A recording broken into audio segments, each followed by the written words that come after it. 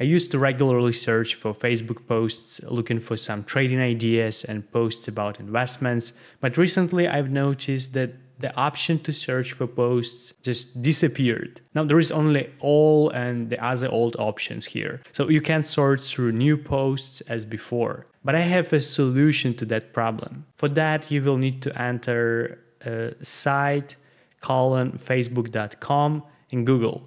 Also enter whatever keyword you're trying to search on Facebook. This way, the search engine will show you both posts and pages. To search for recent posts, you just need to go to Tools and change the Anytime setting to, let's say, past 24 hours. Now you will see all these most recent posts, and it will also show you when they were posted. If it doesn't say when it was posted, then it means you see a Facebook group or page and not a post. This is a bit tricky, but hopefully it will work for you.